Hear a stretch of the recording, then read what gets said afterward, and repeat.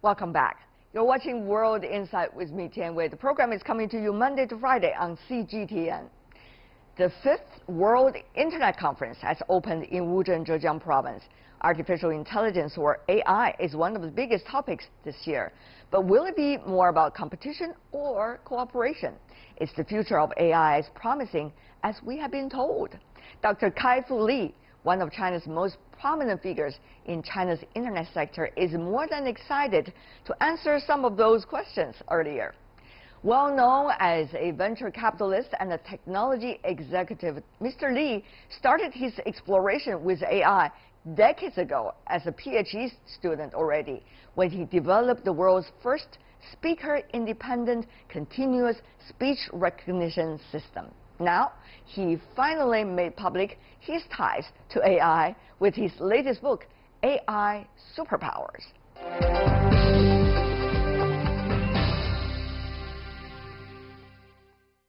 You started, Dr. Lee, research about AI back in 1992, if I remember right.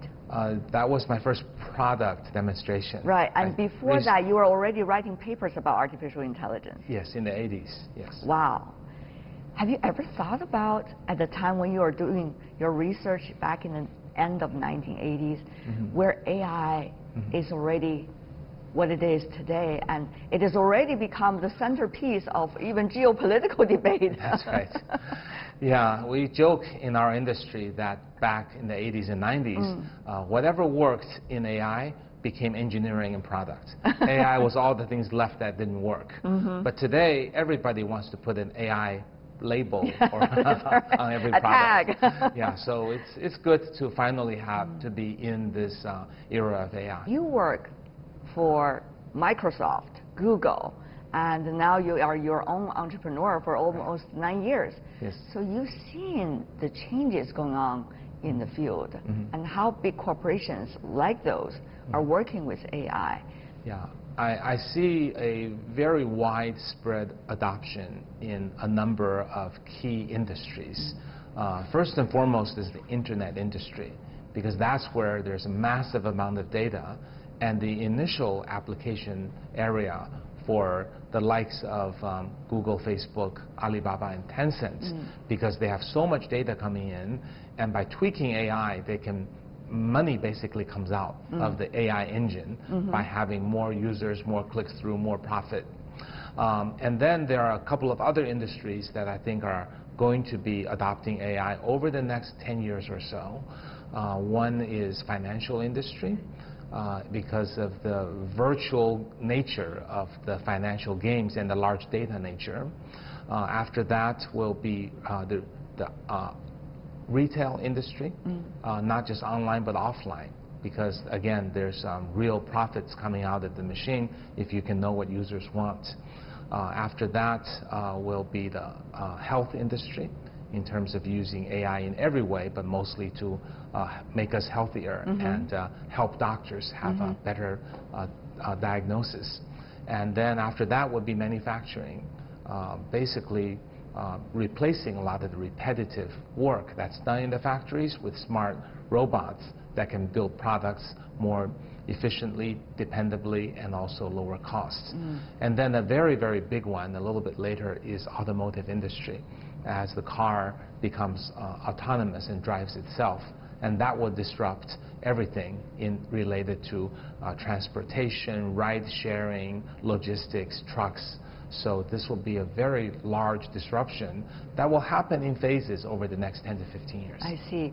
How do you see the Chinese ones, for example, companies that are based in China, like Tencent, like Baidu, like Alibaba, be able to have this, in a way, a freedom of time before the multinationals, such as Google and Microsoft, displace their large operations in China? Or rather, is there a chance for the latter group to even have that opportunity anymore? I think the China internet market will, for the foreseeable future, be largely run by Chinese companies. Why would you say so? Because of the very strong product suite. Tencent's WeChat product is better than Facebook's Messenger and WhatsApp products. Seen as Weibo product is better than Twitter's product. So product for product, the Chinese companies have not only become competitive, but in many cases better than the American competitor. You described the United States, which is the pioneer in the quote-unquote discovery stage of AI.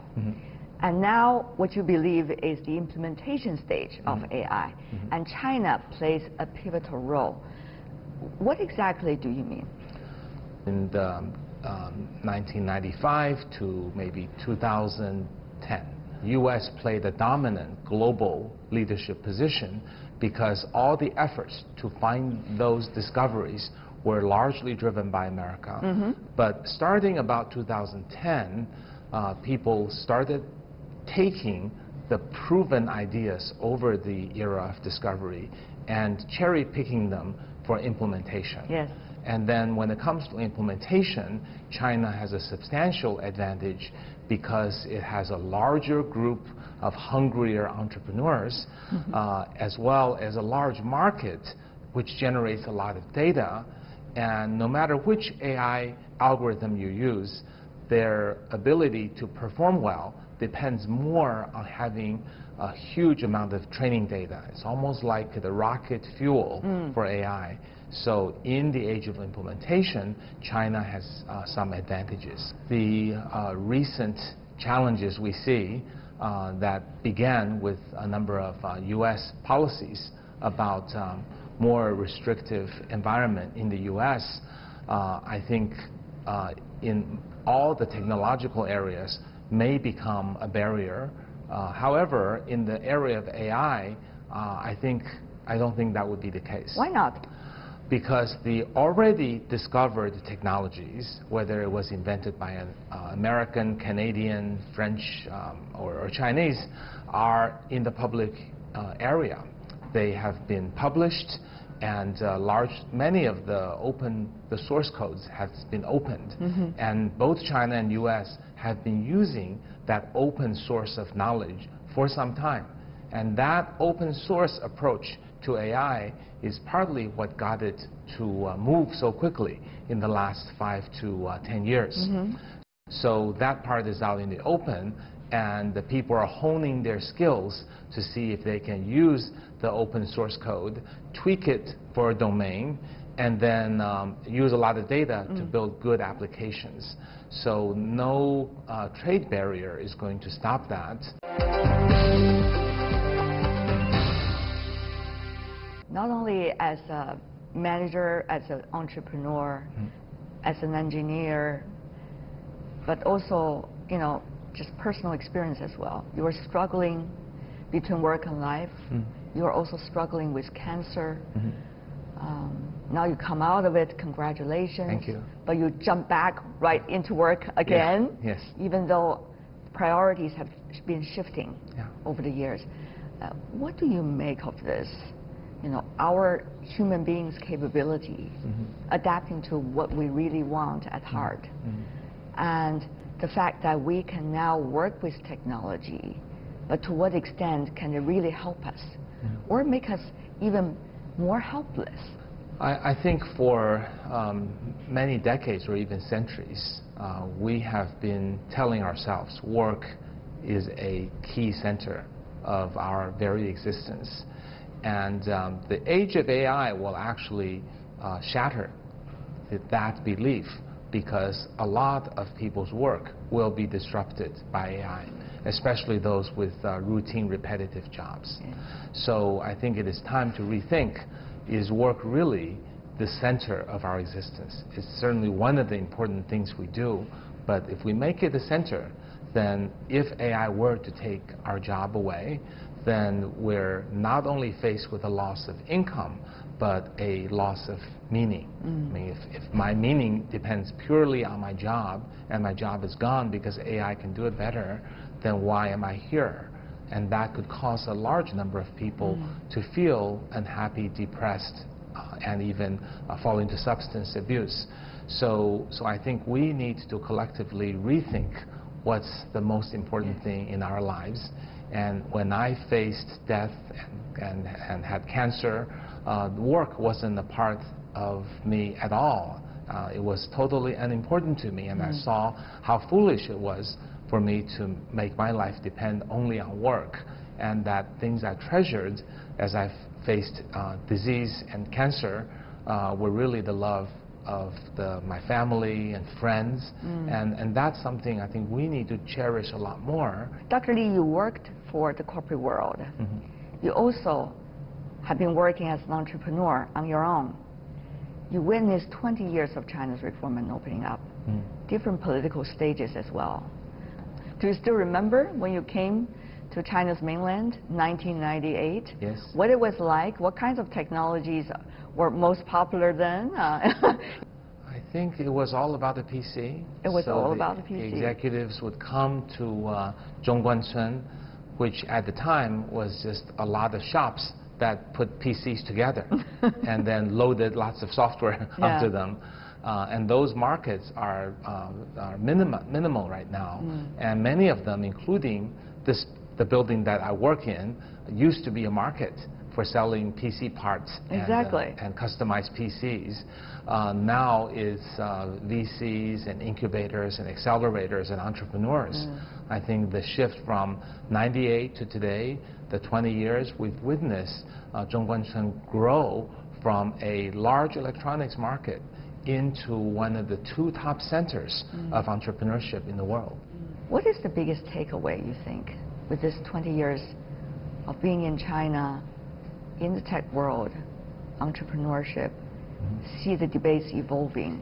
Well, for me, it was very fortunate that I was here during this most amazing 20 years, that things... And you played a part of it. I was fortunate to have played a part in it.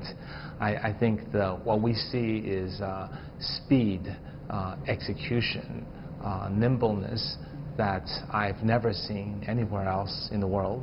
And I see it with amazement, and I go back and think about what life was like 20 years ago, and really we've made phenomenal progress. Where do you think the country should be going, if you have a chance?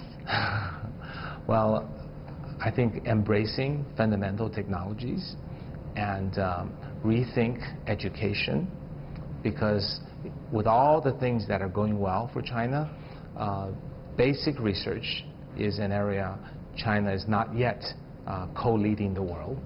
And the universities have improved a lot, but there's still a large gap with the best schools in US and Europe. And I think redoubling the energy to go into these areas, and also taking advantage of what we now know with the era of AI is coming.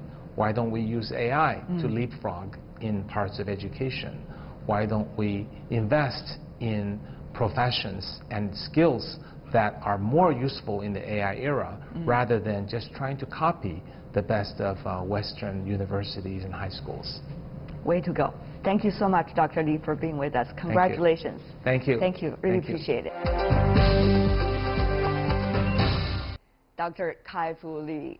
And that is all the time we have for today. If you'd like to see more, try to find us World Insight CGTN into your search engine, or check out our YouTube channel. You can also follow us on Twitter, Facebook, and Sina Weibo. From me, Tian Wei, and everyone on the World Insight team, thanks for watching. Tune in again next time for insights across China and around the world. Good night.